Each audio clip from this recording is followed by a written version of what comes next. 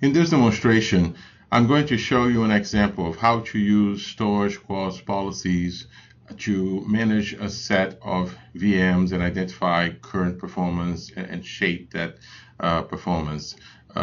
This environment here, I have two hosts talking to a scale-out file server cluster, and I'm going to bring up a little script that I have created here that's running.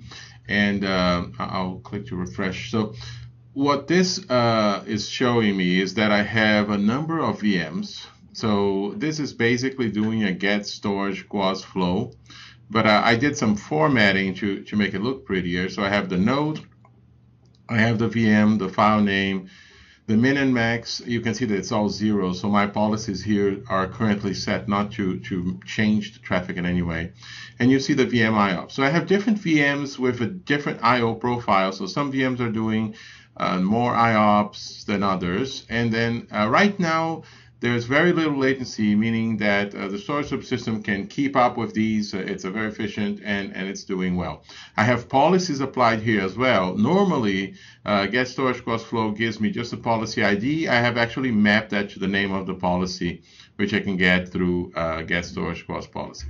So it's down here that I have the policy list. So just a get storage QoS policy with a few fields here. Again, I have a name of the policy, the type, the current limit. So right now I'm not limiting this in any way. I also have here a performance monitor kind of targeting the first 6 VMs. So you can see that it pretty much matches. So this is the VM1, which you see over here.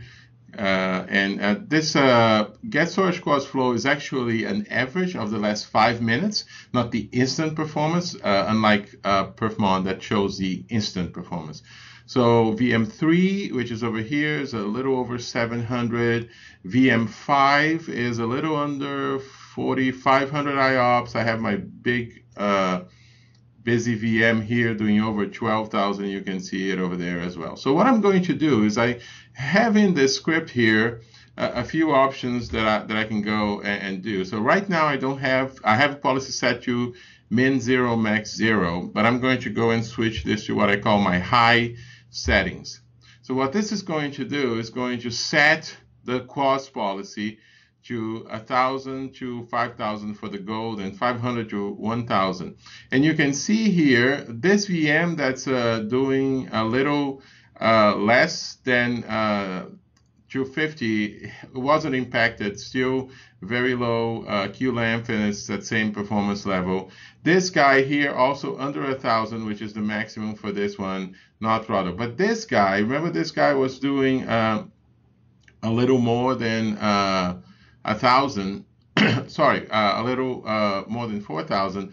Now it's being throttled. You can see it's building a queue, and that is hovering exactly around, and you can see the limits that were applied. Same thing for our big IOPS one here that was at 12,000. Now it's at around 5,000, which is the maximum that I specified.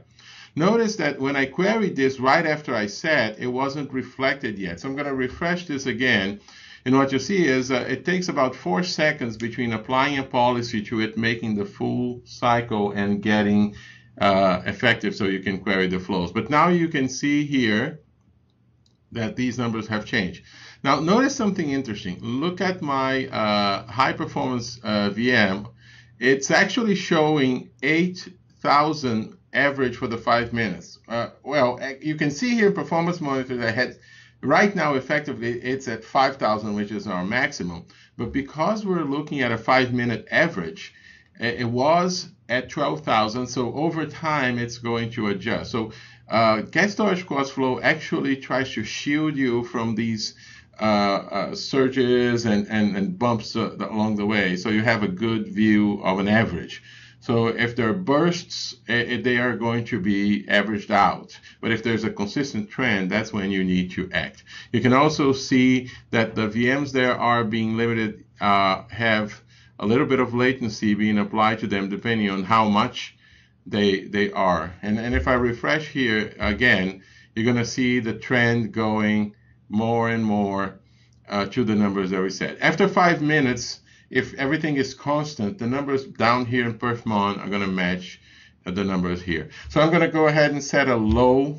So pay attention to these VMs here. So I'm going to set a low limit that's going to put the max for the silver at 500. So this guy that's doing 700, this guy that's doing 600, and this guy here, they're all going to be affected. So I'm going to go apply. So you see that immediately I have the change down here. And I'm going to refresh one more time so that you see it reflected over here at the quotes flow list. But as I mentioned, this guy that was doing 700 something now is tamed down to 500. This guy is also at 500. This guy at 500. This guy at 500. So the only VM that's actually not being limited is this VM1 because it never actually had enough load to reach that number. So it's just merely going away, doing its thing, and it's not being limited at all. You can see there's no queue being built. And if I refresh my screen here, you can see that the others are all getting a little bit of latency. So that's how we slow down the VM. We inject latency, but the VM1, which is below the threshold, is actually no latency at all, performing as fast as it can go. There's some workload that it does processing or something and doesn't need all that. So this is an example of the kinds of things that you can do, and I have a script automating this. So before I close here, I wanted to show you that the little bit of the script. So this script basically is a loop, right? I do my get storage QoS flow. So I'm doing a little bit of PowerShell to do the formatting and the splitting of the host name to show just the first name of the host, not the fully qualified domain name. I'm doing the same thing for the file path. I'm splitting it, and then I'm changing the label. So just a little bit of formatting. I'm also turning the policy ID into a policy name. I wrote a little function here that just basically does a get storage QoS policy with the policy ID and returns the policy name. So just a little bit to kind of show the flexibility here in PowerShell. And then these are the commands that I use for high, low, and zero policy. So they basically go out and do a set storage QoS policy for the silver and the gold and set the limits that I put there.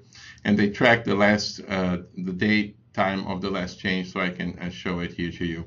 So there is a fairly simple script that just uses PowerShell to make that happen. So in summary, we saw how we can use a little bit of scripting and PowerShell and policies to shape the performance of a set of virtual machines. I'm doing this here with 7 virtual machines or 6 in 2 different hosts, but imagine if you had 30-something hosts in a few thousand VMs, you could do just the same, and it would be extremely useful.